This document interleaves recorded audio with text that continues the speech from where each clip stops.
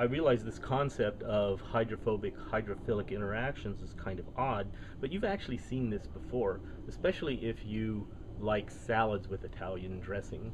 What we have here is a bottle of oil and vinegar. The oil is on the top, the vinegar is on the bottom. And what's happened is that the hydrophobic aspects of the oil has actually pushed itself away from the hydrophilic, the water in the vinegar, and it's separated very clearly. So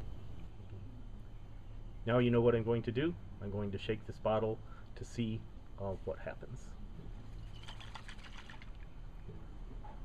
You can see even with momentary shaking there is some mixing, but that's actually only temporary.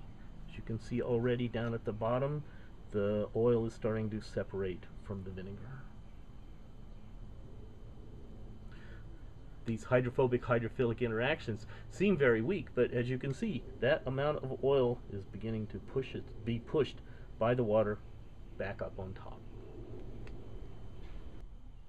And now you can see, and this is literally after only about 3 to 4 minutes of set time, you can see that the oil is almost all the way removed from the vinegar.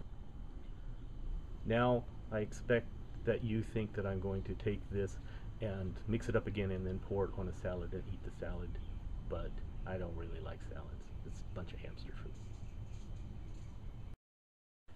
So isn't it odd that something as flimsy as this soap bubble has inferences into how the cytoplasmic membrane it functions.